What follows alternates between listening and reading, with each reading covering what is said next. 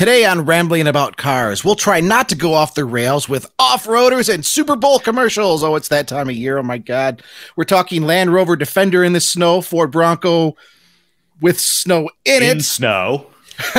Super Bowl preview commercials from automakers, all kinds of great stuff. If there's time, we're going to do an off-road cheap car challenge. So without further ado, it's podcast time. I'm Christopher Smith, and Mr. Chris Bruce is across the way, but he's not the only one. Nope. We have a guest this week again. That Mr. Brandon Turkus is with us. Welcome. BT. Hey, howdy, guys. How is everyone? Yeah, good. You haven't been on in probably 6 months or so, so it's nice to have you back. But I listened to last week's pod. I'm very bad. Like ever since work from home and stuff like that. I'm always behind on podcasts, but I listened to last week and enjoyed the Chris Angel talk and all that. A lot of people did. A lot of people did. No, we definitely need to have Alanis back on at some point. Totally. I was at Rolex, and that was the first time I'd met her in person after we've interacted on Twitter for ages, and that was the first time I met her in person, and it was a riot. She is absolutely hilarious. Yeah. Hilarious. When her book is out, I really want to push to get her back on to promote it, talk to her again, get all the insight. That's going to be fun. Read the book, but I mean, she also is just a powerhouse when it comes to racing. She has she has so much knowledge on racing. This Tuesday night broadcast, we're going right up against Racing Spaces, so we got competition. We're not live, though. They're not going to see us till Friday. Yeah, they don't see us until Friday. Right. We're recording Tuesday because Wednesday is, of course, everybody knows the season finale of Mandalorian. I mean, Boba Fett. So. Yeah, we're not going to get off season 3. That'll take us off the rails. Seriously, let's talk first about Land Rover Defender because let's do that. Mr. Turkus, you have been driving a Land Rover Defender in the snow, and we just wanted to get some. We wanted to get some first person information on that. Tell us about your experience with a Land Rover Defender. Well, a quick preamble. Last week, Brandon, you live in Michigan. I live in northwestern Ohio. We got snowpocalypse. I don't know how much snow you got. It wasn't that bad. I wouldn't call it snowpocalypse. I mean, we called it before it happened. We probably got about 7 or 8 inches up here. I went out to snow blow probably 3 or 4 times over about 24 hours. It wasn't bad. Okay, I got 10 to 11 here. I would bet. So not stupid, but 10 to 11 still a good bit. It's eight. Anything from 8 to 12 is just annoying. It's not great. It's just a pain in the ass. Yep. But you had a Defender, and you had lots of snow, and we're going to be looking at some pictures. So let's talk Defenders in the snow. The timing really worked out on it in a couple of ways. I had the car during, with this big winter storm bearing down on us, but I also had it by some happy coincidence at the same time as Seth Mearsma had a Defender 110. And, we got together and we took some pictures at a local metro park. And yeah, I mean, it was good to see the two side by side because, you don't see a lot of 90s on the roads. I'm starting to see more and more 110s. But to see them both side by side, you can really get an idea of the different proportions, and you can look at how the two stack up. I am personally a big fan of the 90. I really like the idea of a personal off-roader. If I were going to buy a Wrangler or a Defender or a Bronco, it would be a 2-door. There's just no question about it. The Defender 90 is interesting though because it has the largest doors of anything I've ever experienced. They're big and they're heavy and they're long and it's all very awkward, but the proportions on it are so good. I love the rear quarter panels, which are just this long, even piece of sheet metal with unbroken glass above it. It's a great look. The picture that Smith is showing right now gives you a really good idea. You have that weird insert in the 110 that is totally absent in the 90, and the proportions are better for it. Having it in Snowpocalypse, I was a little surprised. My test model, it was a Defender 90 first edition, so no options. It was all kind of prepackaged stuff. And it had what Land Rover calls the off-road tires, which are actually terrible in the snow. Most off-road tires are. Imagine. Yeah. Yeah, well, I was kind of hopeful like it wouldn't be that bad, but I almost rear-ended someone on the way to visit Seth, to meet up with Seth. Wow, which was a whole thing. Because I mean, I don't know how it was down by you, Bruce, but like we got a lot of ice after the initial snowfall. Oh, we got it first. The roads were really sketchy for like a few days after this initial snowfall. Yeah, and yeah, so we got a fair amount of ice. I really look forward to all-wheel drive vehicles in the snow because you can slide them around, just add a little bit of throttle. But the Defender was a bit trickier and little short wheelbase. It can be a little challenging. Yeah, I didn't have any snap oversteer or anything like that, but the tires were not conducive to wintry shenanigans. Wintry shenanigans. Well, I mean, you guys are the only one. You're not the only one that had trouble with Snowpocalypse. I mean, gosh, while it was snowing back there, I mean, I haven't put the top down in the Mustang for like, a month or so. So it was a little cranky. Poor baby. It was a little cranky. That motor was a little noisy when I was putting the top down to enjoy the 60-degree weather I had here in South Dakota, where it's not supposed to do that. But sorry, I had to get a little mention in there. It's the new Florida, only without all the humidity. And so, Brandon, real quick, are they the same color, or is one dark green and the other dark gray? No. By a funny coincidence, they are the same color. Mine obviously has the white roof, which is like $1,000 option, which is totally worth it. I think as a general rule, if you're able to get a contrasting roof, you should get a contrasting roof. It doesn't really matter the vehicle. But yeah, they are the same color. I think it's called like Pangea green or something like that. I'd have to pull them in Roni. But yeah, Seth's was a little bit less optioned out. He had an SE. I had a first edition. So slightly larger wheels. We both have a 5-spoke design. I think mine were 20s. His were 19s. I don't really love either design. I'm kind of the school of thought that if you're going to buy a Defender, it should only come with steel wheels. Land Rover offers them. Land Rover offers them, and I know they do. It is our responsibility to buy them because they are good. I'm fine with that if I'm paying like 20 grand for the Land Rover, which obviously you're not. Yeah, you're absolutely not. Mine was about 66 grand. It had the larger engine. It's a 3-liter turbocharged straight six, I believe mild hybrid. So it's punchy. I mean, it's got a substantial amount of power. I wouldn't get that one. I would get the base 4-cylinder, which is the Ingenium engine that you can get in the XF and the F-Pace, and it's like 296 horsepower, which should be plenty. But the take rate is incredibly low. It's so low that Land Rover isn't even putting 4-cylinder Defenders into the press fleet. They told me about a year ago that is not going to happen. It's only going to be the straight 6 because that's all they're selling. Well, with that kind of power, I mean, then how would you feel about the V8? Yeah, I think the Defender 90 with a V8 is going to be a bit homicidal.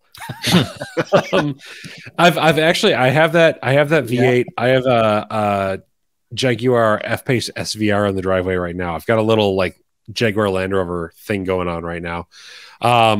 And the idea of a 5-liter supercharged V8 in a vehicle with such a short wheelbase, I mean, you peg the throttle in the Defender 90 and it feels like it wants to do a wheelie. So throwing a V8 into there is just going to be wild. I'm really excited to drive that one. So I'm curious, did yours have the trick bench seat that can either be a bench seat or a console, depending on how you configure it? Yeah, I had the front row jump seat. I'm a big fan of that option in principle. In practice, I had a Defender 110 with the fixed center console about a year ago, and then I had this one with the jump seat. It's cool. I think it's definitely more of a novelty thing. I think I would get tired of it kind of quickly because you don't have a very large armrest when that seat is down, and when it's up, you have no armrest whatsoever. Yeah.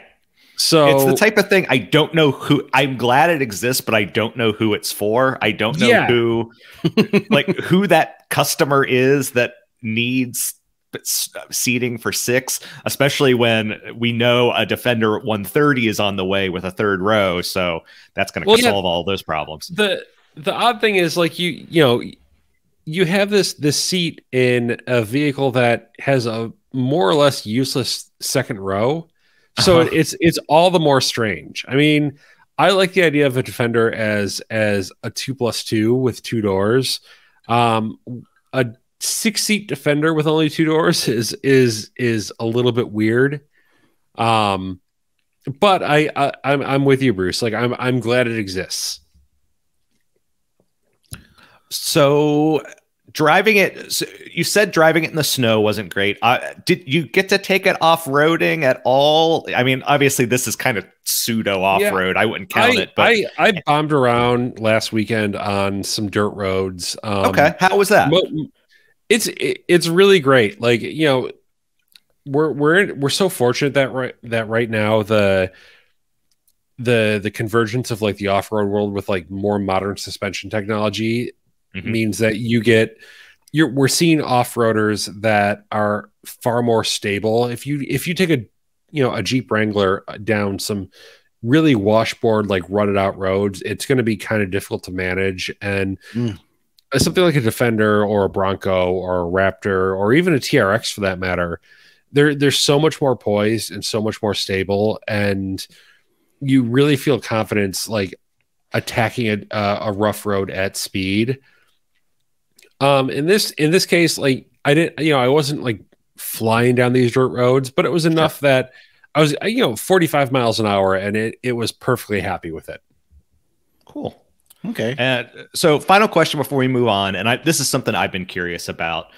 To me, and maybe I'm wrong about this, to me it has always felt like the Defender and the Bronco, the modern Ford Bronco, are kind of twins in a certain way, that they came out at about the same time. They're trying to appeal to kind of sort of the same customer.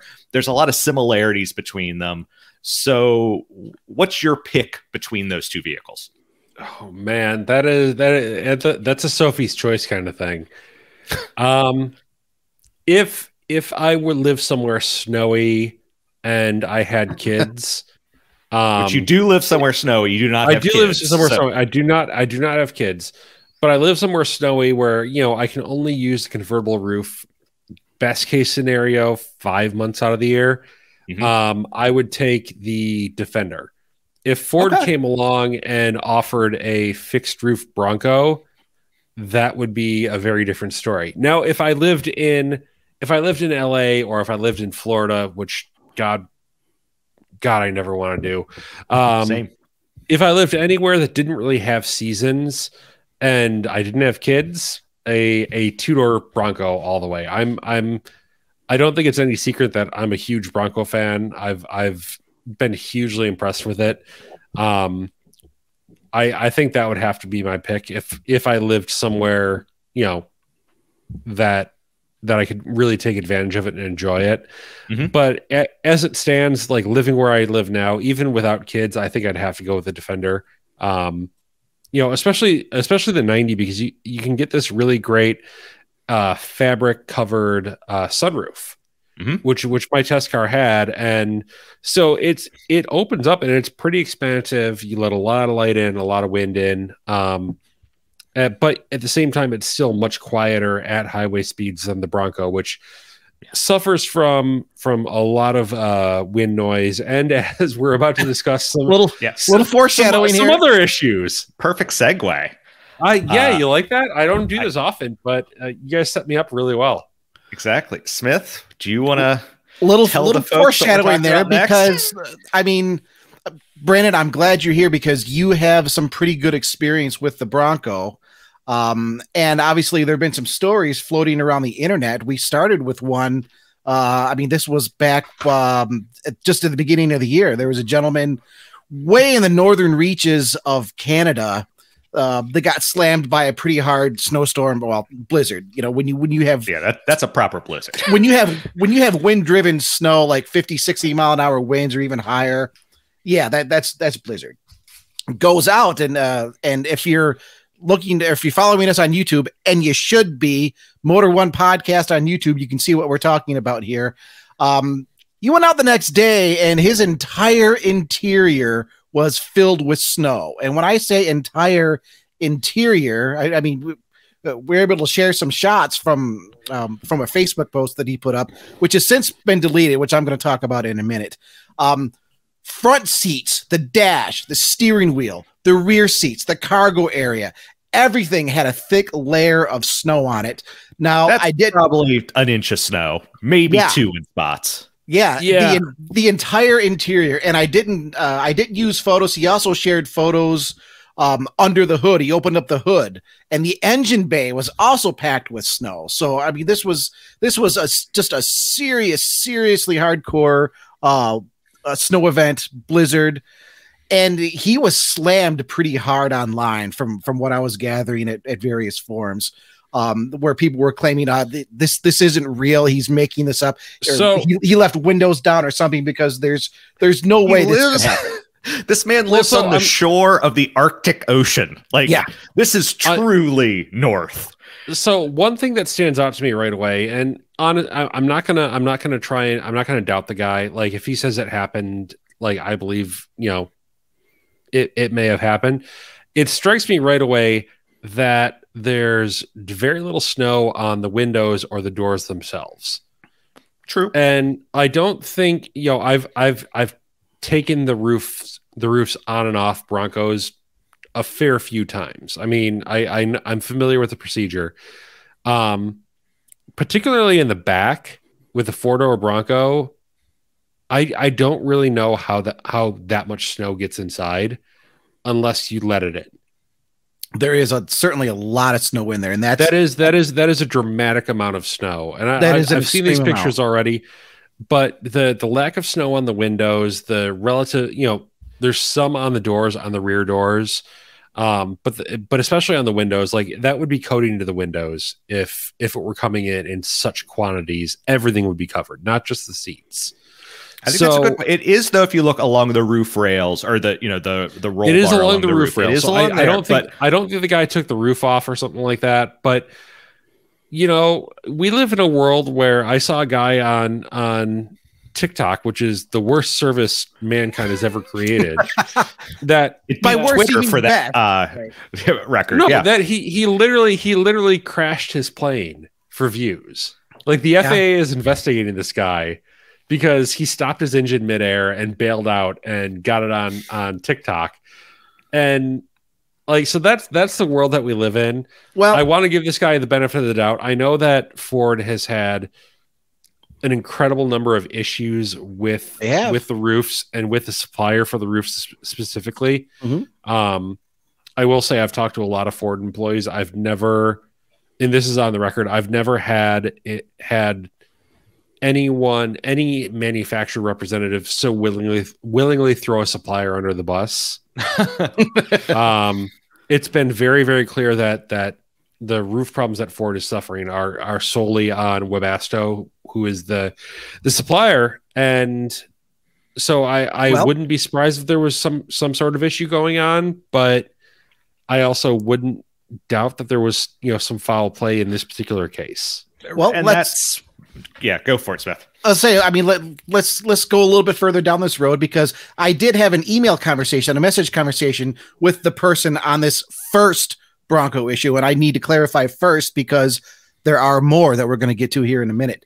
I mean, you're talking about people doing things for views, and my impression was, what are the views? He shared this on a Facebook group. This wasn't a video. He shared it on a Facebook group, which the post has since been removed. He swore up and down in that Facebook group, yes, the top was latched, the windows were up. He never fully removed the roof. He said he had it partially removed earlier in the year, but everything was back in place. We had a conversation just over email. He reaffirmed, he says, I love my Bronco. It cleaned up fine. I'm not trying to get anything from Ford. I was just really shocked at this brand new vehicle going out and finding it full of snow. So, I mean, is it possible that he inadvertently left a window down? That could very well be the case. Sure. And this is a case of him just trying to cover himself. If say a year or two down the road, now all of a sudden there are some electrical issues, Ford says, oh, well, you must have left your windows down. He can go back and say, well, no, I didn't. Look at this. You know, that's certainly a possibility. You know, I don't want to cast out on the guy. I was not there. I don't know what the storm was like. I've lived in Detroit all my life. I know what a winter storm can be like. I'm not putting it past that something like this could happen, especially considering the many publicized issues that Ford has had with these roofs and the amount of wind noise that you experience when you drive a Bronco at highway speed. It is pretty severe. So I'm not gonna doubt the guy, but I'm also not going to entirely take him at his word that this is a thing that is a big problem. Is it possible there's a manufacturing defect that's affecting a few Broncos? Yeah, I think that's pretty fair because, as you guys mentioned, there are other reports of this. Well, and speaking of, we're going to jump to that right now. Just a few days ago, this popped up on the Bronco 6G forum. Another Ford Bronco gets snowy interior. This one wasn't nearly as bad, however. And this was a person that I also talked to through just the message system through the forum, just kind of trying to get a little bit more of the story. This was also in Canada, not as far north.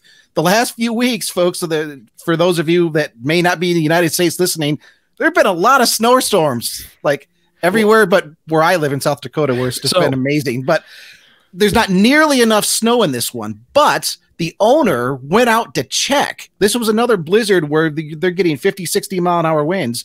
The owner went out to check because the owner saw that previous story about the snow just flooding that Bronco interior, went out to check, and lo and behold, snow was coming into his Bronco as well. It was coming around that second rib right there that we're looking at right now. I'm looking at this one, and immediately it feels more plausible to me because of the way that the snow has accumulated. If you go back to the previous image, Smith.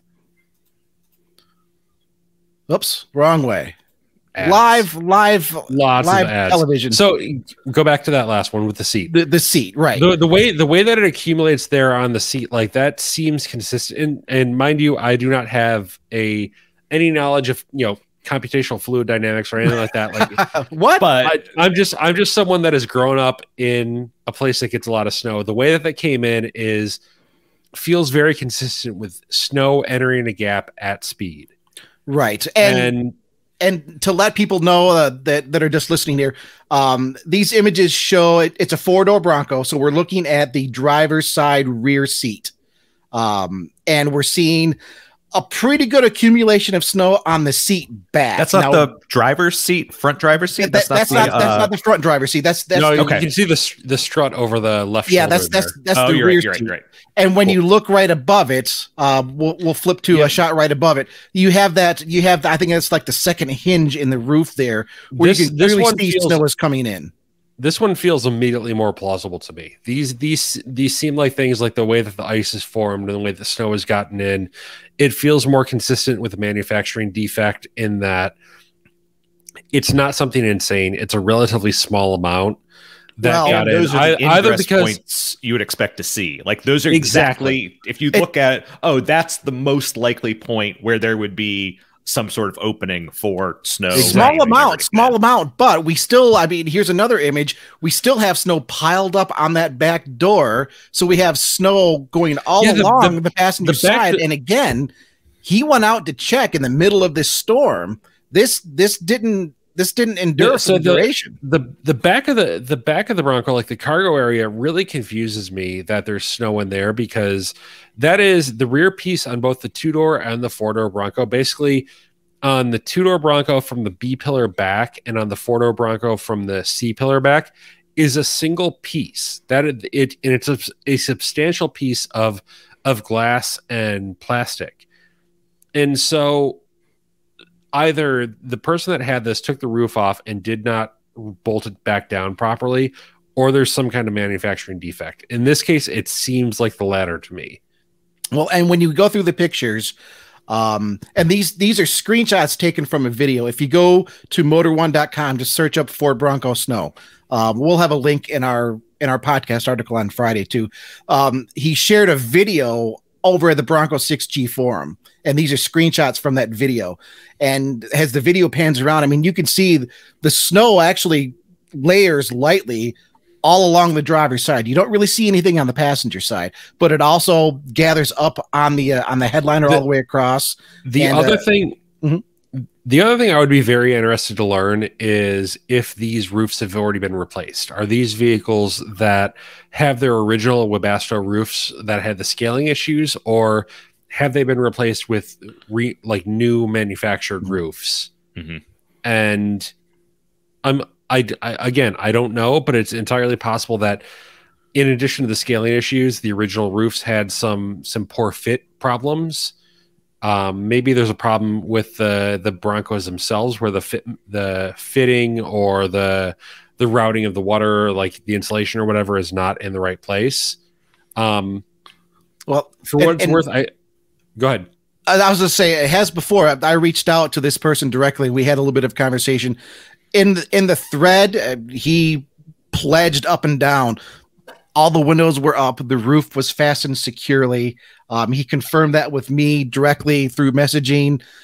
There has been discussion that I guess that I'm not familiar with the Bronco, and maybe Brandon, you can shed a little light in this. I guess that connection back there can be a little finicky, back by the back seat. It can be a little finicky to get that down secure. Yeah, on the 4-door, it's definitely the 4-door is definitely trickier to put together than the 2-door. Okay, which is yet another reason you should buy the 2-door. And he pledges. I mean, he pledges everything was down securely. This time around, I did also reach out to Ford, and I'd like to read because Brandon, you said you were talking with people, and they were pretty adamant about a supplier issue. Yeah, and mind you, this was a while ago. This was back during the summertime, so. Well, Ford's statement to me on this situation. They were pretty adamant. I read that statement. We've only seen something like this when the roof has been left open or unlatched. The customer should flag this concern with their dealer to inspect what might have happened in these photos. If there is an issue, it would be covered under warranty. However, until an inspection is completed, this is all speculation. And yeah, absolutely right. And we mentioned in the article, user error, or is it a design issue? Now, the other thing is, when have we heard issues about Broncos letting water in during rainstorms? Surely some of these things have been out in the public during heavy rains and heavy winds. Sure. So I mean, maybe that's a little more. I hate to say expected, because soft top. I mean, they should. I mean, snow has the ability to get in and float around in ways that water can't. I mean, especially if I've had a lot of Wranglers, and I've never had this issue. A lot of the Wrangler people have been saying that too for the last. Oh, no problem with my Wrangler. What I'm saying is, Ford, and I haven't been to the Ford where the facility where they build the Bronco, but at every engineering or every manufacturing facility I've been to, the cars go through a wet weather test where they're basically driven into a giant booth and pounded with heavy rain, and they're looking for leaks because these are big issues. So I don't know what these people went through. I don't want to. I want to give them the benefit of the doubt, but based on my experience, there's it leans towards driver error or owner error, but again, I don't know for certain. I'm trying to walk a pretty careful line here. Like, I don't want to. Of course, no, we all have to, because we're all journalists. I want to say very clearly, I have no idea if there's an issue here with the top. I just found it interesting that a second case popped up showing something very similar, especially with everything we've been hearing about issues that Ford's been having with the roofs. The issues we've heard from more than a few people just on wind noise alone. Now here's the plot twist. Here's the plot twist. We actually received an email from an anonymous person, and I'm trying to get more information here.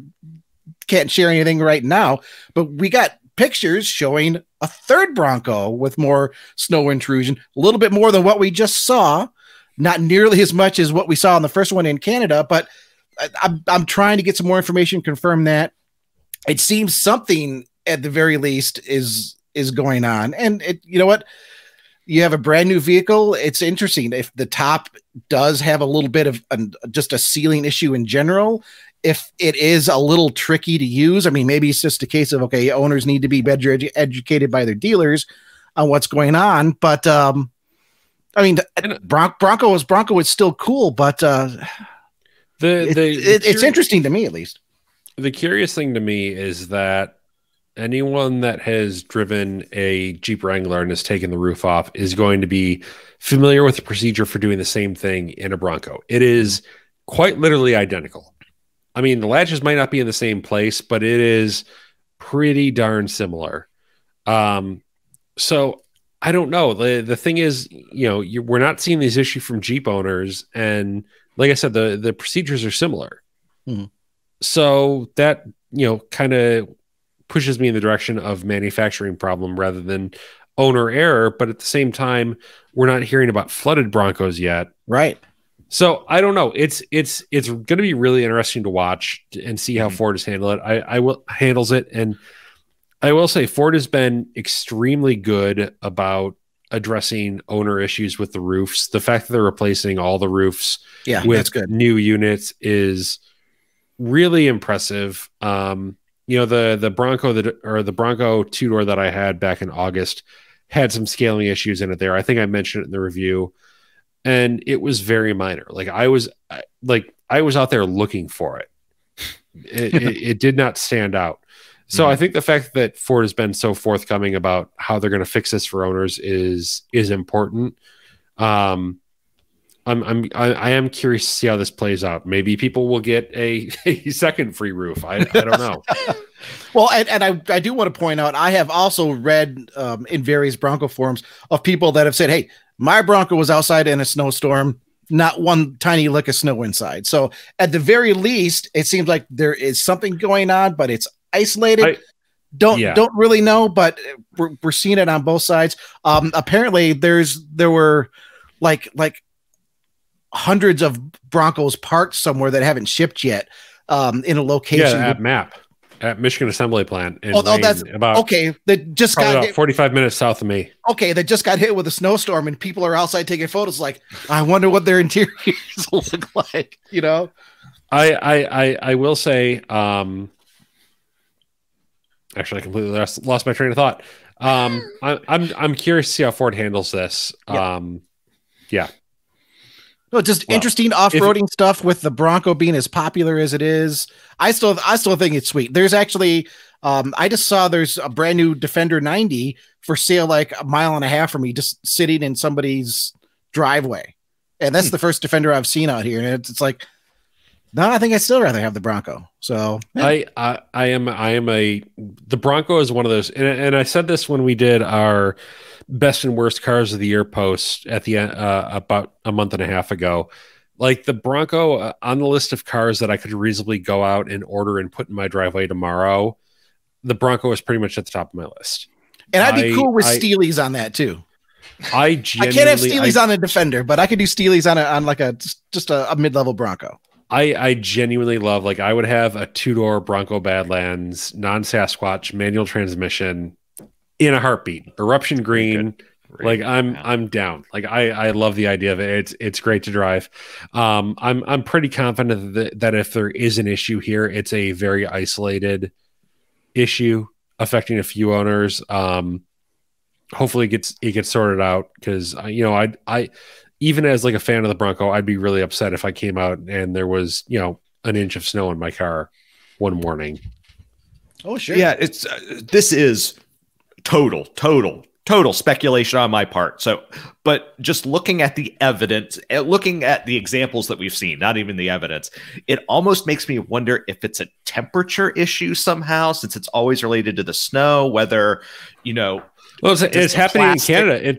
It's happening in Canada. It's not happening in the US yet. True. I mean, I would think that the snow. We don't know where this email came from, though, from this anonymous person. But could it be an example of the plastic gets too cold, it gets brittle, it cracks, it lets snows in, something like that, where it's only going to be a certain population of vehicles, and that is why we're not seeing it in places like Florida, Texas, Louisiana, Alabama, places that get lots of rain. That could be a reason, and we don't know. That is total speculation, but you look at this population of vehicles and it makes you wonder whether temperature could be part of it. Could be. I'll tell you what, if there's ever a case for doing a fixed roof Bronco that I was talking about earlier, like here it is. That's true. There you go. You can't have any roof problems if it's just bolted up. Well, I shouldn't say that. You could probably find something to do wrong. Sunroofs, man. Sunroofs are dangerous. Sunroofs. T-top Bronco. What about you? Do you have a Bronco, or do you know somebody that has a Bronco? And are you having problems? Are you not having any problems? Let us know. Email podcast@motor1.com. Comment on our YouTube page, Motor One Podcast on YouTube. Comment on our article that goes up every single Friday at motor1.com. Let us know what's going on there. Let us know if you like the Bronco over the Defender. Let us know if you like the Wrangler. Let us know if you have like an old International Scout that you just will not get rid of. Yeah, I will say Bronco versus Defender, there's not a bad choice there. No, you're going to be thrilled with either one. They're both fantastic. It's really not. What are we doing next, Bruce? Well, we're going to move on to, I'm trying to think of a good way to do this segue. So we are going to move on to Ford's crosstown rival at one point, at least if we consider it in a corporate sense, because we have Stellantis, which used to be FCA, Fiat Chrysler Automobiles, which used to be, Daimler Chrysler, and then used to be Chrysler. Chrysler, this isn't a segue. This isn't a segue. This is like, you're like channeling to China here. Yeah, it's a bad segue. Anyway, let's talk about the Alfa Romeo Tonale. Yes, because I spent a week with this thing entirely on my mind, and I need to get all of this information out and just purge it all. So this is my Alfa Romeo Tonale purge. Yes, it is, and it's worthy too. I think it looks great. I'm not a big SUV or crossover person. That's the part I disagree with you on. But I think it looks good. That is so. If you're watching on YouTube right now, we are looking at it 3/4 angle, kind of above, looking down on it. This is the best looking angle at this car because it accentuates all of its kind of curves and sculpting and things like that. If you, the other images will be shown in a second. Just straight on, I described it to my wife as the Alfa Romeo car because it from some angles it just looks so generic in a way. Like you describe a crossover, you look at this, and then that's just a crossover. And again, that is totally. Well, show us some of these angles, Bruce. I'm on it. Hold on a second for me. I mean, and I've never been one that's a big fan of Alfa Romeo either, but I'm a huge fan of Alfa Romeo. Huge fan of Alfa. They make in both the segments they compete in, they are the best driving cars in the class, like bar none. I take a Stelvio over. Fortunate that they're not the most reliable cars in that class. Well, but you know what? I am a masochist and I like unreliable cars. Okay. Anyway, so here we are looking at it. This will be going through a slideshow of it as we go through. This next picture, if you're watching on YouTube, this is kind of the one that I don't know if it's the lighting. I don't know what it is. It's the lighting. It's like half of it's in shadow. It does nothing good for that vehicle. But Alfa Romeo finally has a new vehicle in its lineup. The 4C, for what it was an interesting little sports car. It's dead and gone. So for the last couple of years, they've had the Giulia and the Stelvio. They finally have another thing to sell, and that's the Tonale. Excuse me. It is a small crossover, compact crossover, and kind of the big deal about it. It is the first time ever you can get an electrified Alfa Romeo. This is, it is available in the United States with a plug-in hybrid powertrain. In Europe, you're going to be able to get it with a mild hybrid and a diesel and fun stuff like that. But in the US, we just get it with the plug-in hybrid or the GME 2-liter turbocharged 4-cylinder. And that thing makes, so this is the base engine, makes 256 horsepower. The plug-in hybrid makes 272. So it's not a big upgrade. Yeah. So you guys are looking at some pictures now. Before I kind of keep talking, what do you think of it? Well, how do you think it looks? So am I wrong? I'm going to sit back and let Brandon run with this one, man. Okay. I just shared an image, a link to an image in our private chat of the Alfa Romeo 156 GTA, which is Alfa from I believe the late 90s. But in the front end, I see real similarities with this car. I think you're blind, but we'll show the folks and let them make that decision. I'm making that happen here right now. Keep talking. Oh, okay. You got it. Okay. Yeah, it's an important car for Alfa Romeo, certainly. I don't love the styling. I do like a lot of the other things about it. So it's a segment they absolutely need to be playing in. Like totally. they've been out of this segment for far too long. They've never had a compact crossover, at least in the United States. So, well, yeah, I mean, they had so in Europe they had a compact offering with the Mito, which is a truly bizarre looking vehicle. Oh, I love the Mito. It came out when I was living in Germany, and I used to love seeing them on the road. I see. Back when the FCA thing first happened, you used to see Mitos and Giuliettas on the roads in Detroit all the time. Like back when they were developing the compact wide platform that underpins like the Cherokee and the 200 and the Dart and some other stuff. Yeah. You'd see those on the road all the time. I definitely see a fair amount of like 156 in this car. It's really like the gap between the headlights and the triangular grille. I apologize, Alfa Romeo fans. I don't remember the name for that. There is an actual like name for that little gap. Or for the grill itself. The grill is the Scudetto, I believe. That's what it is. Scudetto, something like that. That sounds right. I've been immersed in Alfa Romeo for the last 5 days. Like, I'm on that. So I mean, like look at the way, like look at the 156, and then look at the Tonale and the character lines that you have on the hood that draw themselves in towards the Scudetto. Look at the gaps between the headlights and the grill itself. Look at the lower intake is very wide and has like this little connector like that bisects it.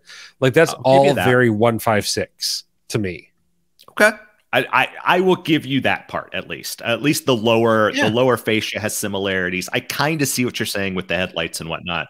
But yeah, let's get to the vehicle itself. In the United States, Smith, could you start that slideshow for me while I'm talking? It's hard for me to talk and just go and bring it up. I'll pull it all up here. Okay, doke. Disappearing because I am dry. Real quick. Okay, we'll talk without him. Anyway, so in the United States, it's going to be available in 3 trim levels. You're going to be able to get it in Sprint, TI, and Veloce in that order. Sprint will only be available with the 2-liter turbocharged 4-cylinder. TI will be available with either the 2-liter turbo or the PHEV engine, and then Veloce exclusively with the PHEV engine. What we found out today, and we kind of got the scoop on this, is when I attended the press roundtable, they just said that the price would be competitive. Someone talked to a member of our staff from Alfa Romeo and told us that it'll start in the high $30,000 range and top out in the low $50,000 range. So you kind of read between the lines there. That means a Sprint 37, 38 and a Veloce well optioned low 50, 52, 53, something along those lines. Well, we got to remember too the federal tax credit for PHEVs. Yeah. You're going to be able to take that off. That's true. I always just go by the number, but you're right that there is going to be a tax credit on top of that. But even if you just take that base number, that's very competitive with the other small European premium crossovers that are out there. It's close to a BMW X1. It's almost identical when I was looking at it to an Audi Q3. It's very close to a Mercedes-Benz GLB. It's going to be competing in that segment just very closely, at least in terms of price. You get on the inside, all models come with I want to make sure I get this right. You get a 12.3-inch digital instrument cluster and a 10.25-inch infotainment system. It's running on Stellantis's Uconnect 5 software, which I think this is only the second vehicle to get it. No, so there are quite a few vehicles that have Uconnect 5 at this point. This is okay. I was thinking it was just the Ram was the only other one. Okay. So no, I'm not even sure if Ram has it actually. I know Grand Cherokee and Grand Wagoneer and Grand Cherokee L and Pacifica all have it. Pacifica Ram, I think is still. I didn't know. No, Pacifica has Uconnect 5. I think Ram is still running a unique version of Uconnect 4. On that big, like 12.1 inch or whatever it is, portrait style display. But if anyone here has driven the current Giulia and Stelvio, they operate on a infotainment system that is unique to Alfa Romeo. They are the only brand within like the old FCA that ran on that. Even Maserati ran on a version of Uconnect. So this is the first Alfa to use Uconnect, which is a good thing. I had no qualms with the infotainment on the Giulia and Stelvio, but it was not as good as Uconnect, which is one of the best systems on the market. So the fact that this is getting Uconnect 5 is really exciting to me. I think it's a very good thing on Alfa's part. Just looked it up real quick. 2022 Ram models are getting Uconnect 5. Oh, all right. I haven't been in one of those yet. I looked it up just to confirm. But yeah, so one of, I guess, you'd say the few vehicles within the Stellantis brand range to have it. But, it's good for them to be in this segment. I don't love the looks, but looks are subjective. But I think if you look at it on paper, especially against the competitors, it's impressive. One thing, so I actually forgot to include this in the story, and it is actually kind of interesting. So this will be a scoop for any podcast listeners. There you During go. the media roundtable. Don't tweet your blogs. Don't tweet your blogs. Okay. I'll ask if we should do a story on it, be able to rate it before then. The boss of Alfa Romeo said that they are considering.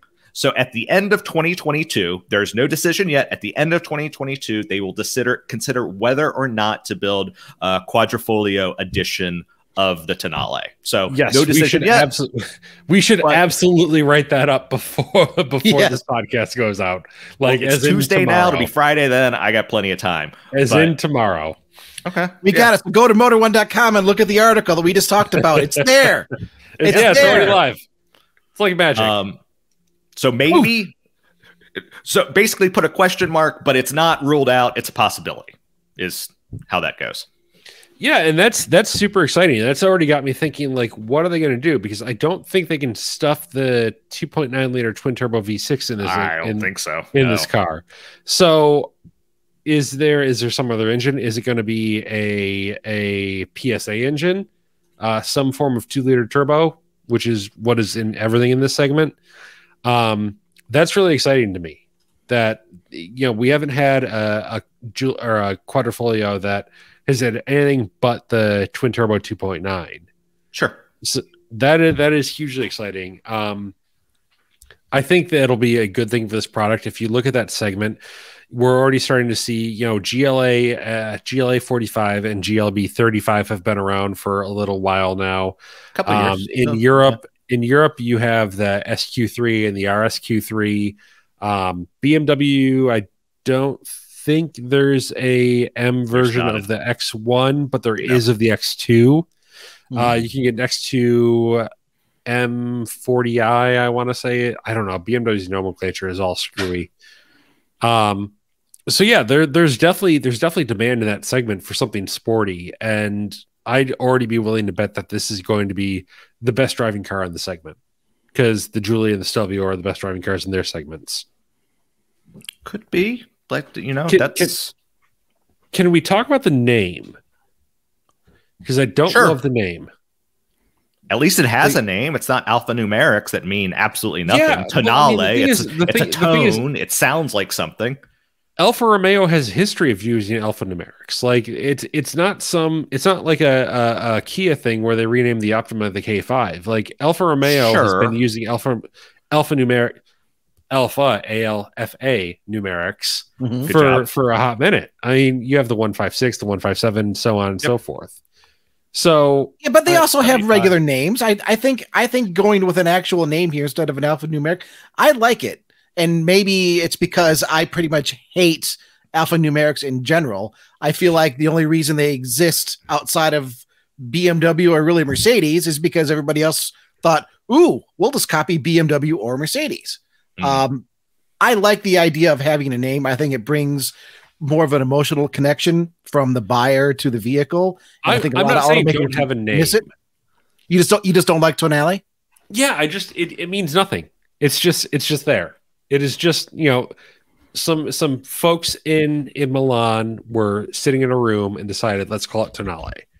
I mean, to my knowledge, Giulia means nothing, except it does have a legacy within the brand, and they're referring to something. And yeah.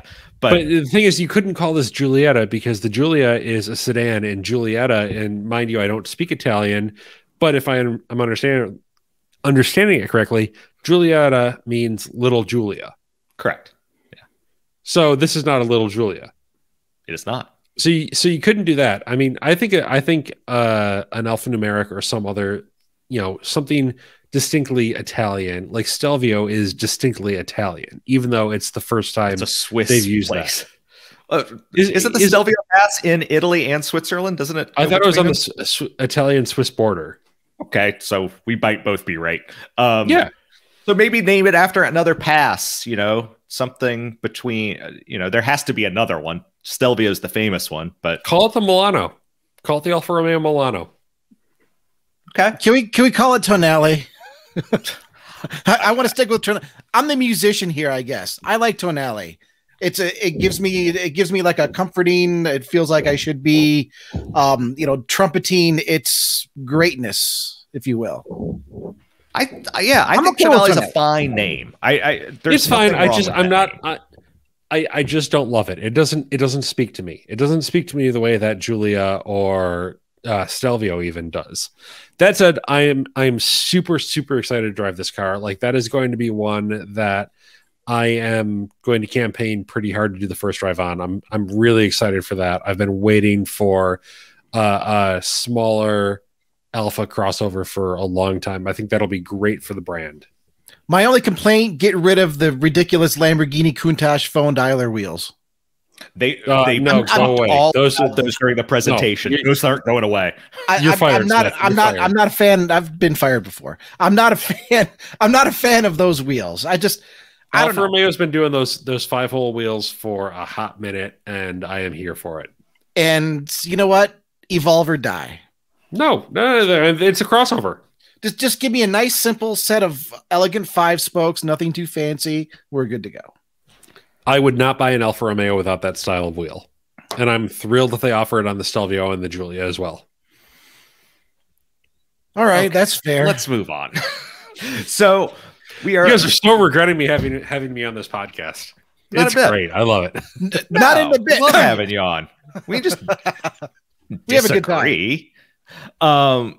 So we're running somewhat short on time, but let's hit something that is going to be very timely for when you're listening to this episode. Oh, yes. And that is that the Super Bowl is going to be happening this coming weekend.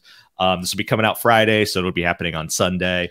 As of this time, we only know about a handful of the ads that are coming, but that doesn't mean we can't talk about them. And because and I've said this before and I'll say it again, because the United States copyright system is broken, we are not going to be showing you any of the ads here, but we will be telling you about what we know. Are we even allowed to call it the Super Bowl? Are we supposed to call it the big game? We're only if you're promoting it. Yeah, we're a media outlet. I think we're okay for media outlets. Yeah, it's only if you're advertising. Just making sure that Roger Goodell isn't going to bust down your door. We're reporting. Hey, bring it on. I've got a few words for him. I've got a few words about the NFL in general.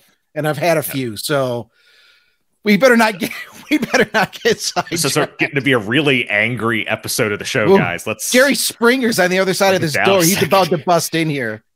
Anyways, commercials for the big game. Well, first one that we heard about, first one that we got to see at least, was Nissan will be advertising the new Z and the Aria, and they got a star-studded ad. They have Eugene Levy, who has been a comedic actor for decades. And that shocked me because I just got to jump in here. The makeover they gave him, when I first saw like a still image, is like, did Fabio get old? I'll tell you what, he does. He looks like a funny Fabio. He's got like he could absolutely like rock that. I mean, trim up those eyebrows a little bit, and no, he's you like gotta have the Ken Miller eyebrows. He's like the next action star. So wait, real quick, I'm happy you mentioned that. I don't know if you guys read the story, but Nissan is going to release a limited number of action figures of Eugene Levy in his long hair look. Oh, I gotta get one of those. So I don't know who at Nissan PR we have to talk to, but that is a thing that exists. Dan Pass, if you're listening to this, please call me tomorrow. We need some action figures. I can pose it back here with Voltron, Defender of the Universe. So we've got Eugene Levy and Catherine O'Hara, both of whom were on the TV show Schitt's Creek. Very good show if you haven't seen it. Danai Guerra, is that how you say her last name? Danai Guerra. She played Okoye in the Avengers and Black Panther movies. Black Panther. She was Michonne in The Walking Dead. Great actress. Really great actress. Dave Bautista, who is also a Marvel alum, plus he's really good in Blade Runner 2049 and the opening of that. And Brie Larson alum. What's that? Yeah. Brie Larson. Oh, and another Marvel alum. You're right. Captain Marvel. So we had Marvel, Okoye, Drax, and Captain Marvel now. Yep. Eugene Levy now needs to be in a Marvel movie. I'm just thinking I mean, I pay to see most Marvel movies. Like, I'm a big fan, but like, I would kill for like Eugene Levy. Like, give me Eugene Levy as Professor Xavier. Like, that would just be absolutely outstanding. Okay. I'm kind of into that. But the ad was pretty good. I mean, the full thing. So the entire ad is already out, and if you go to Motor One, you can see it. It starts out. He is on the set. He's drinking a cup of coffee. Brie Larson drives up in a new Nissan Z. She throws him the keys. Initially, he can't drive the stick. He drives around a little bit. He gets into it. It turns into an action movie. He grows his hair long. Dave Bautista flies into the car, and it's this whole big action movie. And at the end, it turns out they're all in a theater watching it, and they walk out, and Brie Larson says, "I'm driving now," and she gets into a Nissan Aria, and they drive away. And it's a cute, fun ad. Honestly, it's a fun ad. I mean, it's a neat ad. It feels like a typical Super Bowl ad. It does, yeah. It does. It's a neat ad, but I don't think it's going to stand out. I don't think it's going to stand out. I don't think it's going to be the standout for the automotive crew. I think the standout for the automotive crew is going to be. I know where you're going with this. It has to be Kia. Now, mind you, I'm a big Dr. Evil fan, and we're going to get to that one in a minute. But this Kia ad, I think somebody said in the comments either here or somewhere else that I saw, it's like, it should be freaking illegal to use dogs in commercials. And this has been doing it for years. Yeah, well, this isn't even a real dog. It's Robo Dog. It's a robot dog. And Kia revealed their commercial earlier this week as well. And it's just like a 1-minute spot. I showed it to my wife actually last night for the first time, and she was just absolutely dying. I mean, look at those puppy dog eyes. You got to go to Motor One Podcast or go to motor1.com. Look up our article here. Those are the best robotic puppy dog eyes anyone has ever seen. How can you not fall in love with that little boy? That's gonna be my iPhone wallpaper. Look at that little boy. And of course, it's a very simple ad. The dog, it's Robo Dog. He's in a store, the puppy in the window. Outside the window, there's a guy that's just unplugging his Kia EV6. And the dog is, Bonnie Tyler, Total Eclipse of the Heart is playing in the background, and there's this whole just this love family thing going on. The door to the store opens, and the dog's like, "I'm going home with that." Runs out the door. So now the chase is on. The Kia EV6 is driving away. Robodog's trying to chase him down, jumping across buildings. The little light on its neck turns from green to red. The chart is almost over. The dog jumps off the roof, trying to reach the Kia before it's too late, and then boom, they kill the dog. What? You can't kill the dog, but wait. The dog's eyes open back up. The guy's out of the Kia EV6 recharging Robo Dog. It's a big happy ending. You're rooting for the dog the whole way. This is going to be the best one for this year, and I think it's going to be.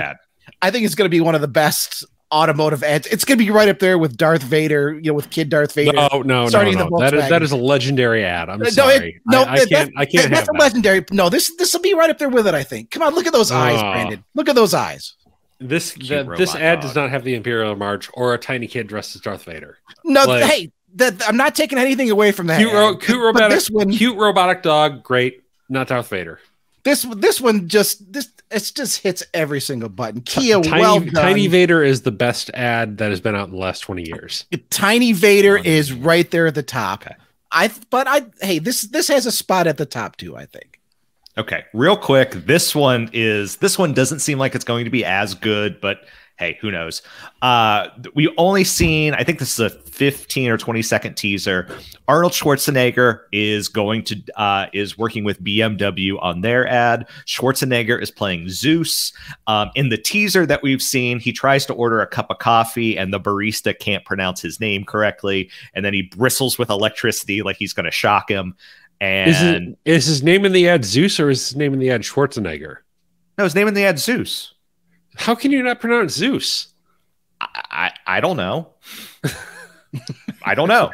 But at the end, I can mispronounce anything just for the record. So I think the interesting thing about this is that Arnold is a pretty clearly a avowed Mercedes fan. He's from Graz, where they also build the G-Wagon. Mm-hmm. He was at the debut. I actually saw him. I didn't get the chance to meet him, but I saw him in person, much shorter than you would expect, at the debut of the G-Wagon in Detroit in 2018, 2019. So yeah, I'm curious about how he ended up teaming up with BMW, because that's kind of a change of pace for him. Okay. Then the tagline at the end is "Something electric is brewing," which is obviously a pun with brewing coffee. That's all we know. I was the one that wrote this story. I guessed it's probably has to do with either the iX or the i4, but we don't really know right now. So it was just a teaser. But yeah, Smith, do you want to finish us out? I'll finish this out with what could be a very cool freaking ad to come up for the freaking Super Bowl, because Dr. Evil is back with General Motors. Yeah, he's coming back with General Motors. He's going to do Scott. He's going to do this Frau whole Barbissina. thing. The entire family. I'm going to stop that. I haven't done that impression in forever. I used to be really good at it, but then you're not good at it anymore. There were no new Dr. Evil. There were no new Austin Powers movies for 20 years, and I lost my knack. No, GM just started this teaser campaign. We didn't know it was coming. It first actually popped up over the weekend with Rob Lowe. Actually, Rob Lowe shared on his Instagram a video of him, which we have embedded in our article at motor1.com, where you can see all of these teasers. Hopefully, by the time the podcast airs on Friday, the full ad will be out there, because they've just been dropping video after video showing, okay, Dr. Evil is laughing, and now, okay, here's Scott Evil laughing, and now here's Frau laughing, and now here's number 2 laughing. And then they finished it up just today as we're recording with "The gang is back for good. Everybody in" is their hashtag. It's going to be about something electric, because they've been emphasizing the EV and evil. Mm-hmm. And their tagline says EV. So hopefully they're not going to proclaim, they're the Princess of Canada or something like that. But hey, I'm a big fan of the Austin Powers franchise. I would love to see another movie come back. The first 2 are good. The third one kind of loses. The third one was going off the rails. The third one I'm sorry. The third one is the best of the bunch. No. Well, it did, because apparently you want to know why? Michael Caine. That's why. Yeah, okay. Michael Caine was good in that, but it's still, well, for starters, BT, it looks like GM doesn't even acknowledge the third film, because if you remember, at the end of the third film, he loses his hair. Scott Evil is bald, and now he's got a full head of hair, and he's an adult. Zip it. So yeah. All right, that's enough. We can't do this anymore.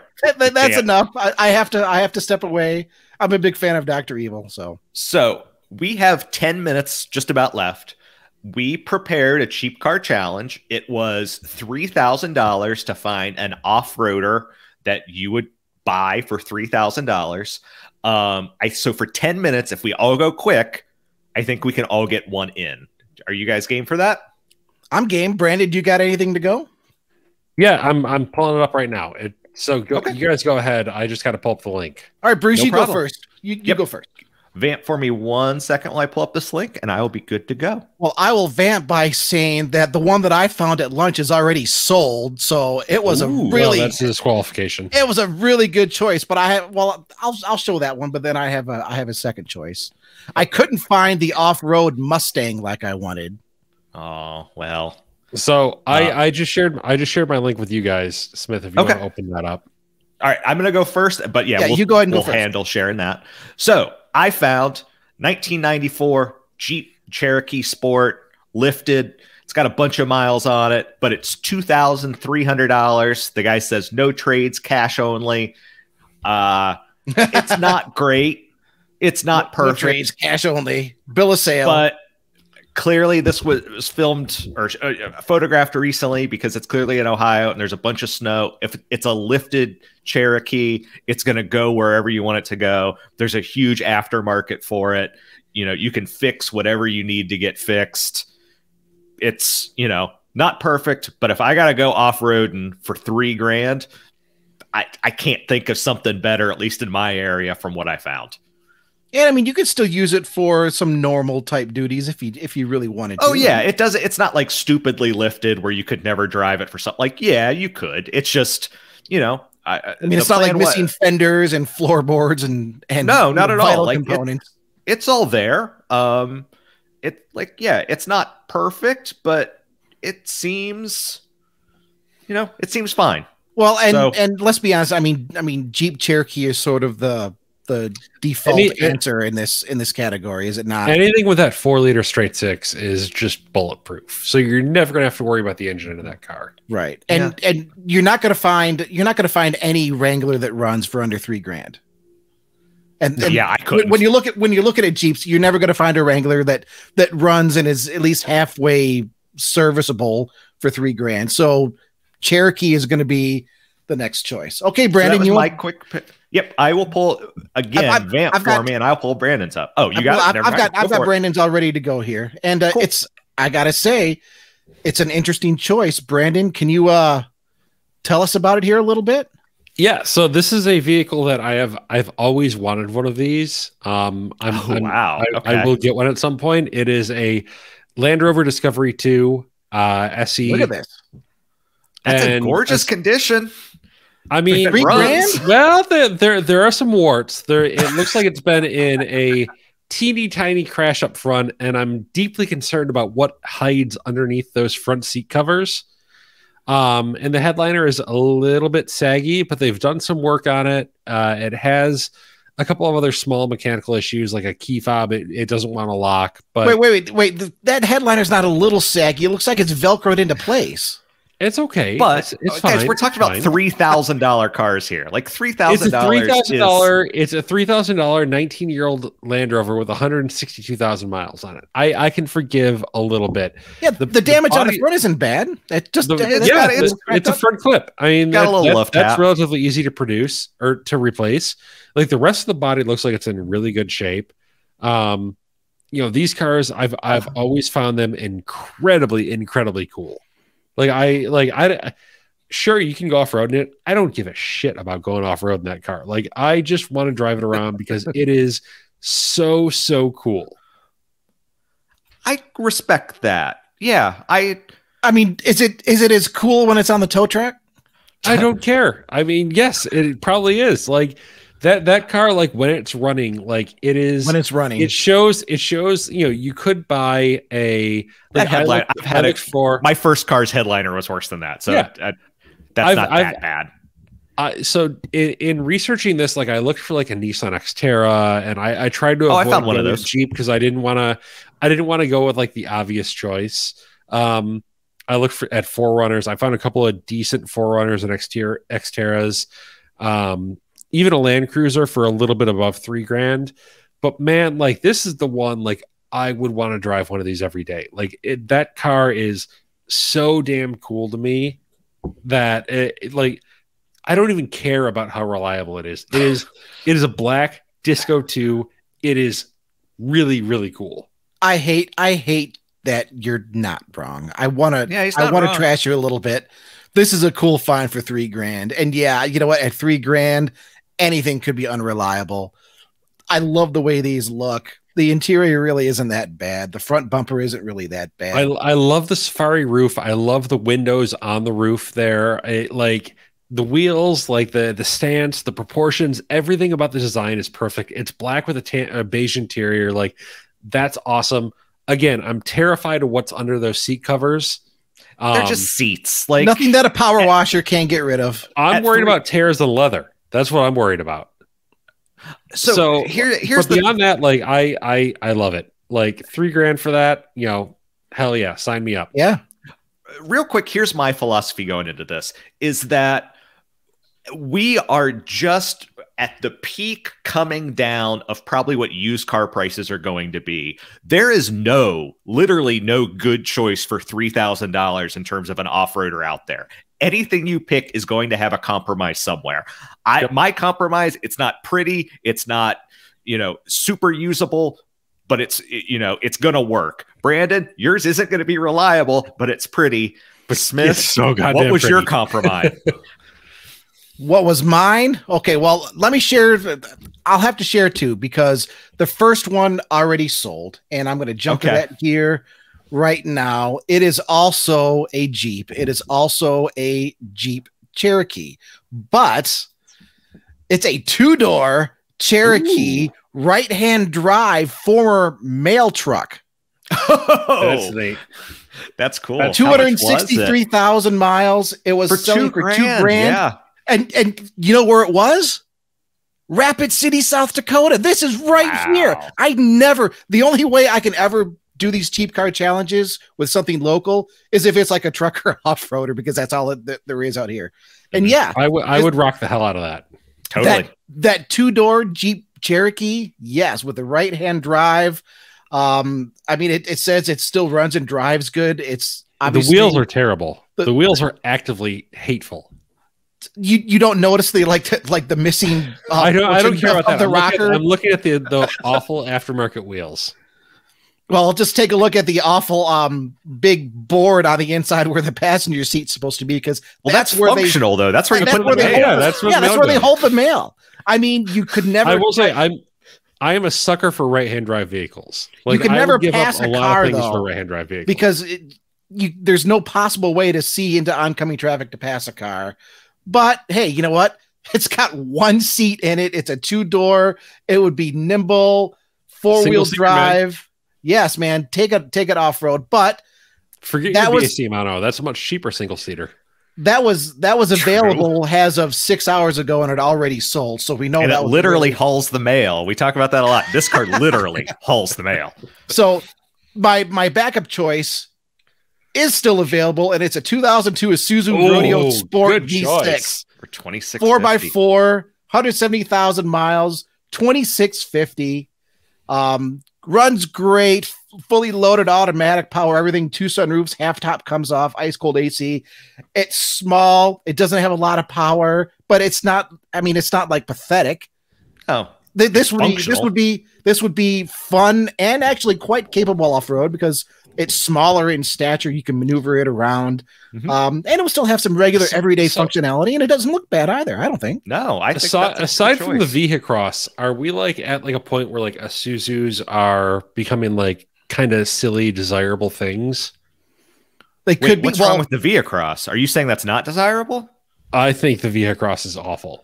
But I understand why people like them. I only bring this up because Smith, you mentioned this car, and as I was coming home from the grocery store earlier, in my neighborhood was an Isuzu Ascender, which is the Chevy Trailblazer, like the old body on frame V8 powered Trailblazer, also the Saab 97X and GMC Envoy. And it just got me thinking about this. Like, is Isuzu due for a resurgence where people are like, I kind of want one of these. Like the Axiom looks amazing.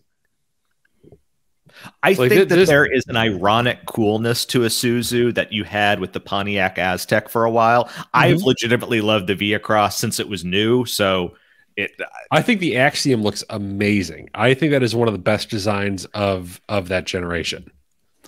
Well, do you want me to short circuit this by saying I started off by looking for a Suzuki X90 and I couldn't find one? Oh yeah, you're not. I'll tell you what. In fact, I'm going to search for one right now because I bet I could find a really, really good Grand Vitara, which is like a stout little off-roader. Yeah. While Brandon is searching, I was going to show my cheater choice, which I will pull up here because I said something to take off road. Well, while you're bringing up the cheater choice, I'll just mention my cheater choice was a 2002 Toyota. What was it? A Toyota. It must have been mislabeled. Has $1,190 instead of $11,990 because it was a nice quad cab Toyota truck. I mean, this thing was spot on, but that would have been my cheater choice of a vehicle to take off road was a 1978 Kawasaki 440 Invader. Look at for that, $400, and it's got a pop-up headlight. Tell me that's not the coolest thing. You're killing me. Singular pop-up headlight. And I grew up with snowmobiles. Dog. I don't think the dog's included. I'm still a snowmobiler, even though I don't have one. That thing is hot, man. Yeah, a 78 Kawasaki 440 in 1978. That was the thing to have, man. So that was my. That was the choice. thing to have. So I just love the pop-up headlight. Yeah, I can't find a Grand Vitara for less than $3,000, but I did find. Show me one though. I just shared it. Okay, so I'll pull it up for you. This one was $10,000. It's a 2011 Grand Vitara. I have a ton of seat time in these things. I've driven them through some like serious storms. They are excellent little off-roaders. Like and it looks good too. Like that is an attractive vehicle. Yeah. It's definitely not the quirky styling that you would expect. No, but you know what? It is simple. It is reliable. It has, I want to say it's a rear locker and a proper low range gearbox in that. It's a great little off-roader. Yeah. Okay. Well, speaking of simple and reliable, hopefully that's what you get from this podcast. Everybody out there listening, we love that you listen. Email us at podcast@motor1.com. Comment on our Motor One YouTube page, Motor One Podcast. Comment on our article. Hit every single like button, subscribe button, do all the social stuff. There's the review feature at Spotify that Bruce has been talking about. You need to do reviews for our podcast at Spotify. Tell your friends. We're going to be doing some crazy stuff in the future. And Brandon, as always, thank you very much for joining us. Where can folks follow you on social? You can follow me, and God, you know what? I'm terrible at this. I don't even remember my handle. You can follow Brandon. Brandon.Turkus? I swear it is, buddy. I thought it was. I don't remember for So I'm looking it up because I'm very bad at this. It is at Brandon Turkus on Twitter, and it is at bturkus on Instagram. And you can't follow me on Facebook because I don't accept new friend requests. So sorry.